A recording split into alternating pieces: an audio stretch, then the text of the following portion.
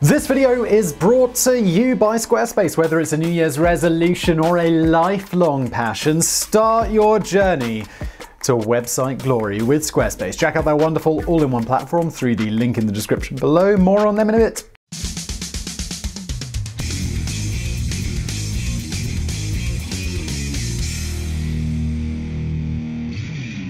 Following hot on the heels of the seemingly endless Brexit squabbling comes another project lathered in controversy. Now, right at the beginning of mega projects, we did a video on London's new Crossrail Underground line. It was a project big on ambition and grandeur, but it was also mired in development issues, and one that is still not finished. But if you thought that was the biggest rail venture going on in the UK, well, think again, because welcome to High Speed 2. The name High Speed 2 feels like it's already been around forever. Indeed, as a British person, I'm like, High Speed 2, that's not finished yet? Really? But construction has only actually just begun. The high-speed rail link service will initially link London and Birmingham before separating and continuing north to Manchester and Leeds. The Manchester branch will also have an offshoot terminating near Wigan. The first phase is due to be completed between 2028 and 2030, while the northern sections are scheduled to be open somewhere between 2035 and 2040. I'll be over 50 years old when that happens.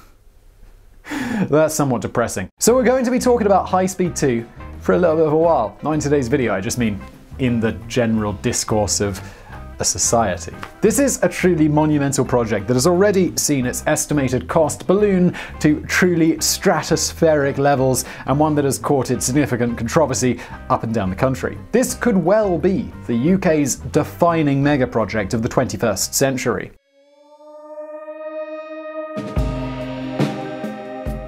In comparison with some other countries around the world, Britain is far behind in terms of high-speed rail travel. The most famous, of course, is the Japanese Shinkansen trains, now capable of traveling at speeds of 360 kilometers an hour, that's 223 miles per hour. In Europe, France, Italy, Spain, and Germany all use high-speed trains that have been in place for a long time. In Britain, high-speed rail has always been a bit of a difficult journey. Traditionally one of the leaders in terms of rail innovation, the country has slipped noticeably down the pecking order over the last 50 years. During the 1970s, the advanced passenger train was trialled in the UK, capable of speeds up to 249 kilometers an hour, that's 155 miles per hour. However, it ran into financial problems that were compounded by the negative media coverage focusing on the train's design faults, and it was finally scrapped in 1987. Instead, the UK built and extended motorways around the country. In 1960, the total length of motorways in Britain was 95 miles. As of 2019, that figure has reached 2,320 miles. The average vehicle flow across the two periods also increased by nearly 9 times. The UK just became much more of a car nation, and sadly, rail services just began falling behind.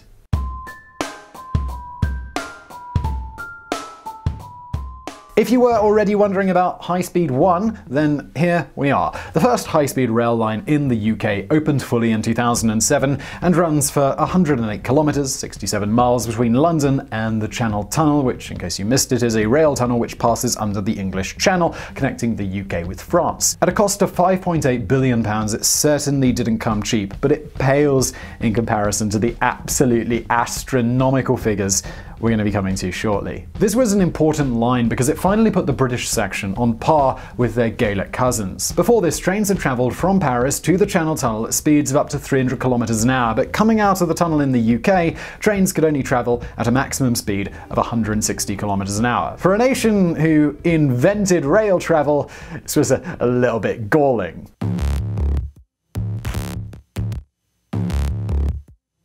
It was only 2 years after the full opening of High Speed 1 that murmurs of another, longer high-speed rail line began to emerge. Initially, the proposal came from the Labour Party, then in power, but it was supported by the Conservative and Liberal Democrat coalition, which came into power in 2010. The initial Y-shaped design, which we mentioned at the beginning of the video, has not changed much, but the design has undergone slight alterations to mitigate the ecological impact. The government hopes that High Speed 2 will increase capacity on British railways, weaning the country from air and road to rail. It is hoped that by adding high-speed connections between the major cities, it would free up space on other lines which could then operate slower local routes and freight services. Then there was the argument that seems forever danced around in the UK, the north-south divide. London is not only the largest city in the UK by far, but has also attracted significantly more investment than anywhere else. Everything from average income, life expectancy, house prices, and unemployment have all traditionally been skewed along the north-south divide. Those in the north have felt left behind for decades, and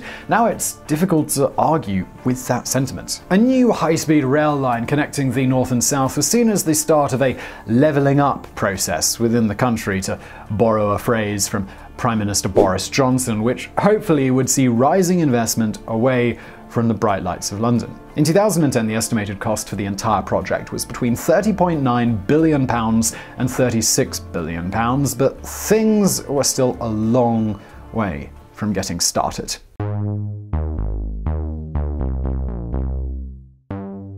Between 2010 and 2019, the UK went through a truly tumultuous period. The referendum on leaving the European Union spilt over into bickering, protests, and, at times, open contempt. It was not a particularly pleasant time for the country, and one in which the debate over High Speed 2 exploded. The opposition to High Speed 2 has been fierce, with much of it centering around the environmental impact that the line will have. The Woodland Trust, the UK's largest woodland conservation group, has stated that 108 ancient woodlands will be affected by the railways, with a whole catalogue of rare animals set to lose their habitat. Others argue it's simply a waste of money and that the UK doesn't need a high-speed rail network. With the NHS often struggling badly for funding, it's not hard to find other causes that could benefit from the money. And not to get too far ahead of ourselves here, but that estimated cost I just gave you, well, that's already gone up considerably. It wasn't quite stratospheric enough. It's a project that has divided many in politics as well, although the three largest political parties, the Conservatives, Labour and Liberal Democrats, now do support it. The Green Party, Brexit Party and UK Independence Party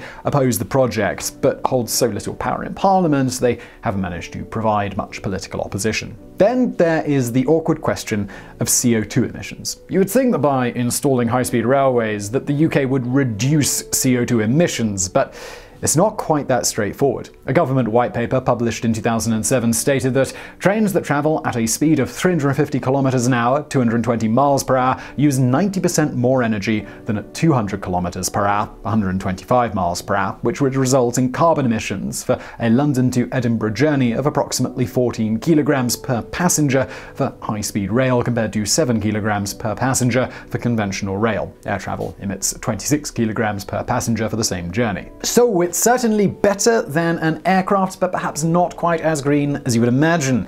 However, the paper also added that a switch to carbon-free or carbon-neutral energy production would make a huge difference, obviously. In 2010, the government said that the project would be, and I quote, roughly carbon-neutral, which is about as non-committal as you can possibly get, politicians. A statement by High Speed 2 has said that the construction of Phase 1 will lead to roughly 5.8 to 6.2 million tons of carbon dioxide equivalent emissions, but after which it will be carbon neutral, and by 2030 emissions are estimated to be 8 grams for high-speed rail, 22 grams for conventional intercity rail, 67 grams for private car transport, and 170 grams for domestic aviation per passenger. It has given high-speed rail the green signal. All of this opposition built up steadily over the years, so much so that the government ordered a full review of the project in 2019. At the time, preparation work for Phase 1 had already begun and continued through the inquiry. Though the review was completed by the end of 2019, the findings were delayed because of the general election in December. In February 2020, the Oakerview Review was finally published, concluding that High Speed 2 should go ahead with certain alterations, much of it relating to the spiraling costs. High Speed 2 had its final go-ahead. And if you want your new website to earn a well-deserved green light, well, you've got to think about doing it with Squarespace. Look, we are rapidly approaching a new year, so whatever that thing you're thinking of doing is, well, it's time to do it with Squarespace. Squarespace is the platform to use if you want to get started on that web project you're thinking about. If you're thinking about getting in and out real quick without thinking too much about what your website should look like, use one of their beautiful templates to make a website that is fresh for you, but super easy to get done. Or maybe you're more of a hands-on person. You've got opinions about what you want your site to look like, really down to all of the nitty-gritty details. Well, Squarespace gives you tons of customization options to make it look amazing.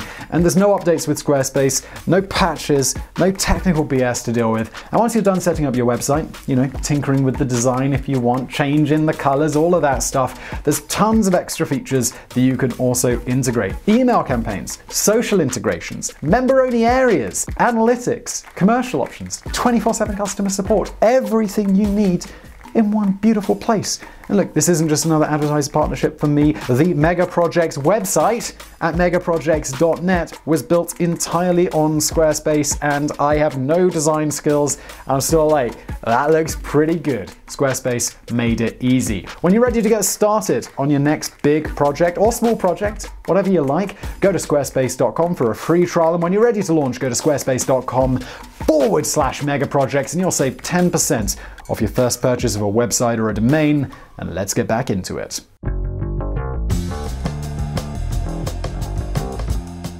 As I mentioned right at the start of this video, High Speed 2 will take a Y-shaped form reaching from London to the north of England. To make matters slightly more complicated, high-speed trains will also begin operating on routes that are not technically High Speed 2, but have been modified.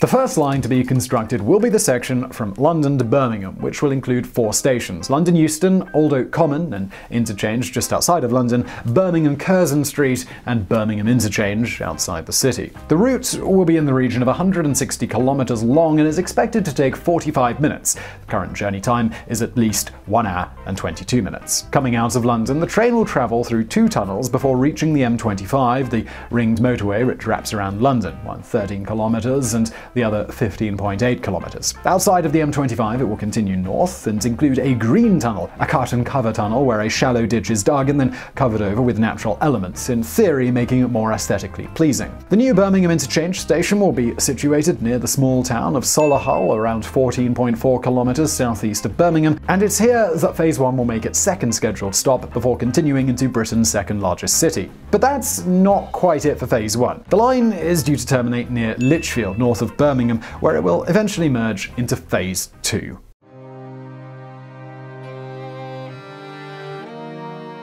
Phase 2 is a little more complex, but it can be broken down into Phase 2A and Phase 2B, but even then, it's still not quite so simple. The phases denote the construction process rather than the actual line. So the Western line from Birmingham starts with a section of Phase 2A and then morphs into Phase 2B. Phase 2A will connect Lichfield and Crewe, which will act as a gateway to both Manchester and Liverpool. Liverpool has not been included on the High Speed 2 lines, but will be connected to it via an existing freight line and will service high-speed trains. Crewe is set to see a major upgrade to its existing main station and will also include a tunnel beneath it, allowing trains not stopping in Crewe to go under it without needing to reduce speed. From Crewe, Phase 2B will travel north and break into a Y shape, with the western section terminating near Wigan and the eastern continuing to Manchester Airport, then Manchester itself through a newly constructed 16-kilometer tunnel. The second section of Phase 2B will begin just outside of Birmingham at Coleshill. From there, it continues northeast to a newly built station called the East Midlands Hub near Derby. At this point, the High Speed 2 line will continue north to Leeds, where a Midland main line will run parallel to it from the East Midlands Hub up to Sheffield. Once again, this is not an official section of High Speed 2, but it will use high-speed trains.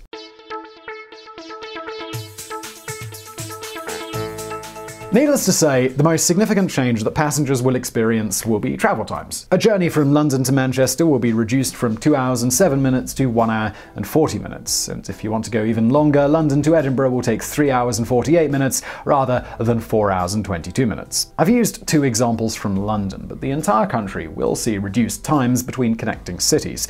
The number of people using the train services is also anticipated to grow quickly. High Speed 2 is expected to carry 26,000 people every hour and 86 million passengers annually. London Euston is going to see a massive increase in both passengers and trains, with an estimated 15 trains either arriving or departing the London station every hour. During peak hours, Euston will see its commuter capacity more than treble after the introduction of High Speed 2. Speaking of Euston, and changing topics slightly, work around the busy London station has already included the removal of 40,000 skeletons from St James's Church graveyard nearby, one of which was found to be the long-lost remains of Matthew Flinders, who led the first inshore circumnavigation of Australia, by the way.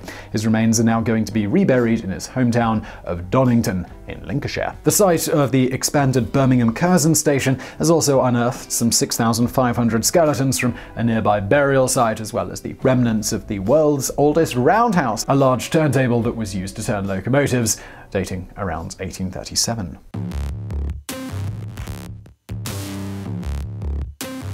The situation with the trains, or rolling stock as they say in the business, is also a bit of a complicated matter. The bidding process began in 2017, was expected to have been awarded last year, but that has now been pushed back to the first quarter of 2021. But what do we know about the trains that will operate on High Speed 2? It's thought that the first batch purchased will number at least 54 individual trains with a maximum speed of at least 360 km an hour and measuring roughly 200 meters. It's also hoped that the trains will be able to operate on both the new high-speed lines but also on most existing routes. However, this does come with a bit of a dilemma. Almost all high-speed trains built in Europe operate on a larger structure gauge than in the UK, meaning the minimum height and width of the tunnels and bridges are different, making the trains larger than what is normally seen in the UK. Purchasing custom-built trains to fit the UK network will likely cost nearly 50% more than the off-the-shelf options. One estimate states a specially designed train would cost £40 million rather than the £27 million it would cost to buy something similar which is used across Europe. So it seems that either the UK will have to stump up significantly more money to purchase trains that can be used all over the UK, or go for cheaper options that would be constricted to high-speed 2 lines and other routes that have been modified.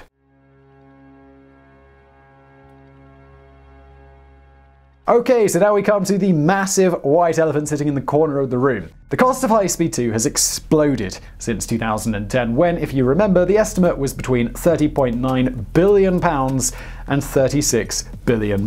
It's already an insane amount of money. Well, in just 10 years, that figure has more than tripled. Officially, it currently stands at £98 billion, although some involved with the Ogilvy review contend that it could be much higher than that, perhaps as much as $170 billion.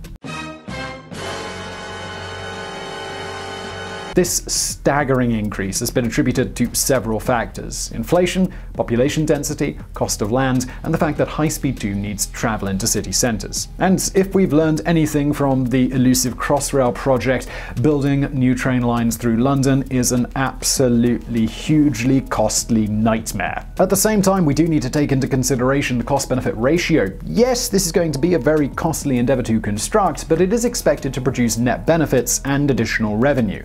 The net benefits can be a little vague, but are likely to include the economic stimulation for towns and cities along the line, as well as an increased freight capacity, which should, in theory, lower costs. A few years ago, the ratio was estimated to be 2.30, meaning £2.30 of benefits for every £1 spent. However, this figure is now believed to have fallen to around £1.50. Not quite as attractive, but if correct, it would still be beneficial in the long run. Then there's the cost of operation. The estimated running costs of High Speed 2 are £3.90 per 1,000 metres for a 200-metre train and £5 for 260-metre trains. In comparison, the existing network costs £2 per 1,000 metres for 200-metre trains and £2.60 for the longer trains.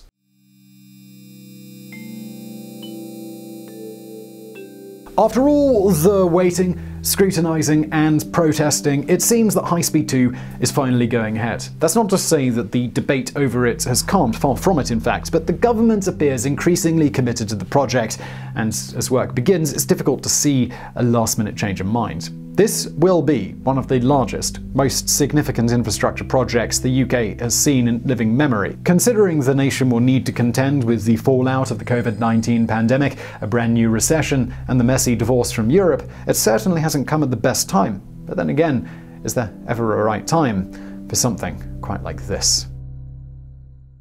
So I really hope you found that video interesting. If you did, please do hit that like button below. Don't forget to subscribe. Please do check out our fantastic sponsor, Squarespace. If you're thinking, Simon, you're wearing a great t-shirt, well, go to megamerch.co and you can buy one for yourself. And thank you for watching.